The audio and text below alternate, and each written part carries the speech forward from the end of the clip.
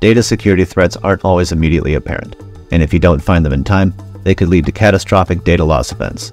Here are 5 vulnerabilities that could exist in your Salesforce environment right now. Number 1.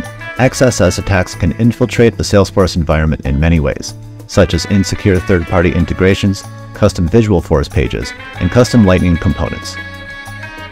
Number 2. Cross-site request forgery happens when an attacker tricks a user into making an unintentional request to the web server, which is then treated as an authentic request because the system can't properly verify it. Number 3.